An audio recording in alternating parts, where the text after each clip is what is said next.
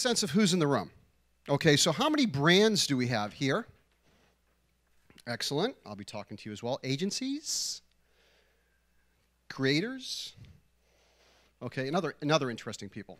Okay, cool. So we'll cover all that. So let's dive in. Did you guys get me the clicker too? Clicker? There it is. Thank you. Perfect. All right. So I don't want to bore you guys with a bunch of presentations. So we're in the YouTube advertising business. We're a tech firm in the advertising business. And I can bore you with a lot of product slides. I'm going to do some of that, but I'll talk around it. But you know, our whole game is really using data. We've been at this game of YouTube for over 5 years. We've seen everything. We've seen every trend. We've seen everything else. But you know, as we build into this, what we're going to talk about is really the importance of technology and advertising. And who asked the question earlier about advertising? Somebody was complaining about advertising. I don't want to see ads. No, you don't want to see ads that suck. Okay? You want to see ads that are relevant to you. And one of the things that we see quite a bit are ads that, you know, frankly just don't work. So I'm not going to bore you with the stuff. We serve a lot of the big brands and a lot of the agencies. The YouTube world and the video marketing world is changing quite a bit. So when you look at media, you can't just go online anymore and just buy some media. There's a whole science behind it. We're going to talk about that today. So we have two sides of the equation. We have the creators, and they get a lot of the attention. They're doing some amazing stuff. As we heard earlier, the creators have a lot of credibility. And then we have the advertisers, the brands and the agencies trying to sync up with the creators. And that is not an easy task. What happens is, well, let me go after XYZ because he or she has all the views, and that might not be the best thing for you.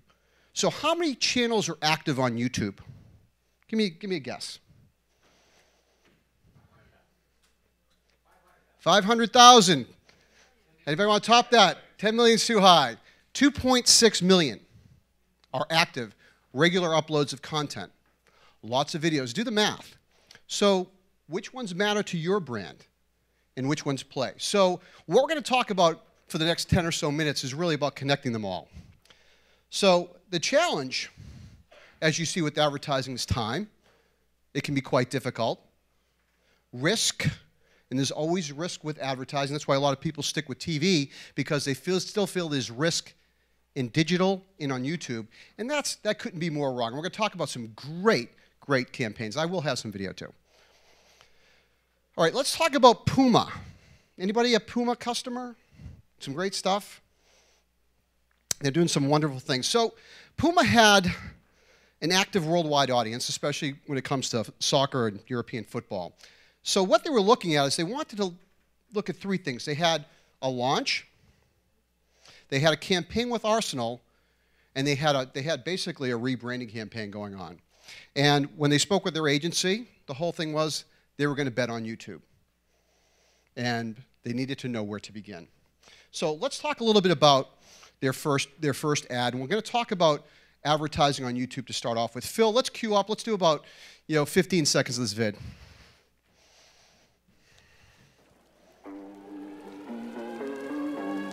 Calling all troublemakers for danger, risk, and potential fugitive Note status. the elements of the video. Obedience will be discouraged. Impatience rewarded. Let's stop there for a minute. Impossible odds. So, over the years, one of the things that we're often faced with is somebody comes to Pixability and they say, hey, here's an ad that worked great on TV. Can you put it on YouTube and do amazing things? No. Okay. So, well, what about Super Bowl ads? They do great. Those aren't ads, that's entertainment. Okay, so those of you with a TV mentality, you bring it to your digital world, don't expect great things to happen.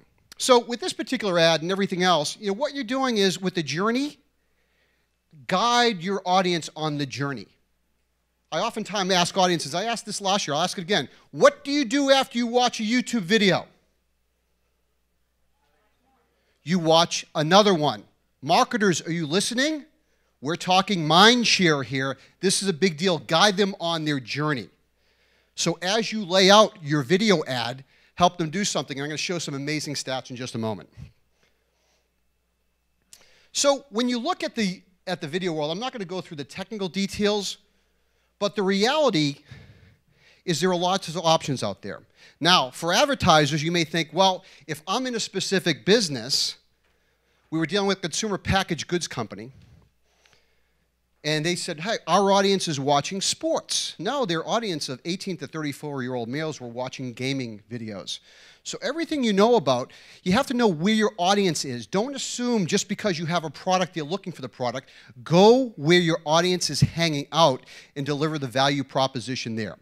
So when we look at campaigns, determine where your audience is hanging out. And then take a look specifically, what are they reacting to? And again, I'm showing some of the technology here. We're crunching a lot of data. We're crunching terabytes of data to place one ad. So analyzing everything. Again, all your assumptions from linear, all your assumptions from print, and all your assumptions from 12 different people in surveys aren't just going to cut it anymore. It is a lot of data to analyze. What's the competitive environment? So on the left, we look at share of voice. We analyzed the beauty industry last year, and we did it again this year. But last year, we found that the brands themselves had 3% share of voice. The creators had 97% share. They were much more believable.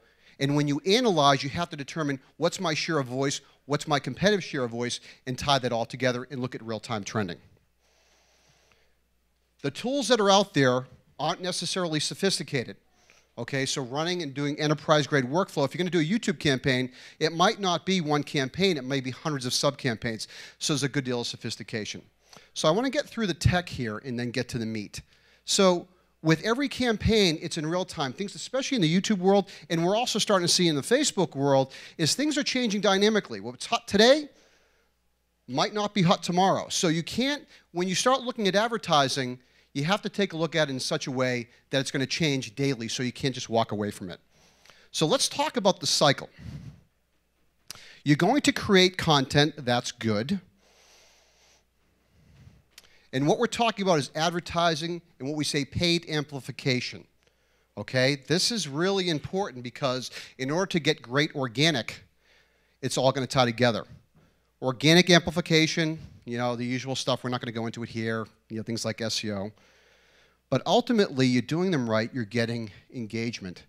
We still see a lot of organizations treat YouTube as, let me dump some stuff there. Your YouTube audience engages. They're going to interact with you, interact back. Okay, those comments that we hear about that are terrible, you've got to respond. Your result is going to be better targeting once you look at your engagement statistics, and you're going to get the SEO benefits. So you're paid, owned, and earned feed off each other. And if there's a takeaway here, when you look at YouTube, the effect of a YouTube paid strategy on organic ultimately is dramatic. So with Puma, Puma's challenge, product launches, rebranding, and then new packages with a lot of their European football. Let's roll what happened with Puma. In July 2014, global sports brand Puma and the renowned Arsenal Football Club launched the biggest brand partnership deal in the history of either organization. 3 brand new Puma football kits worn by Arsenal players. To spread the news and promote sales of the new football kits worldwide, Puma turned to YouTube's passionate football community. Through an analysis of YouTube's social data, the brand was able to identify 4 million YouTube videos popular with its target audience of international male football fans ages 7 to 34. Software focused that list to 120,000 specific video placements, selected by the highest number of football fan comments, shares, likes, and views. With data driving its placements, Puma launched its Arsenal pre-roll campaign on YouTube in 25 countries and 9 key languages. After just 6 weeks, Puma's historic YouTube ad campaign delivered over 3.5 million views from a highly engaged 89% male audience. 53% of viewers went on to watch additional content on Puma's channel after seeing an Arsenal ad. Puma's campaign accounted for 4.5 million minutes of video watch time and 393 million impressions. Thousands of YouTube community members liked and shared Puma's Arsenal videos and subscribed to the brand's YouTube channel. The rise in audience engagement attributable to the campaign was impressive, with 271% increased likes, 2,315% increased comments, 3,293% increased shares, 596% increased views, and 396% more minutes watched on Puma's channel. Puma leveraged YouTube's social data to attract and engage a specific community on YouTube. And the Arsenal campaign emerged as Puma's top-performing campaign of all time. So for those of you who are on the fence, I can't share the product numbers that came out of this. For those of you on the fence, these new YouTube campaigns perform amazingly well. The statistic that you saw, so those of you who were skeptical about ads, on this campaign, we had a 53% follow-on watch rate. They went and watched organic content. On another campaign, 63%. So it goes back to targeting. It goes back to relevant content. So for those of you looking at, hey, is this going to work for me? It absolutely does, and we see this all the time. So again, going through this, and as I wrap up here, I'm going to take some questions. Targeting, dynamic campaigns, YouTube, and guide them on their journey. When you bring them back to your page or your YouTube channel, give them relevant content. They're going to stick around. We've seen instances, and by the way, when they come back to you, you may have paid for the ad, but when they come back to your channel, you may get 10 free views for all the other videos. So it really makes a big difference. 61%.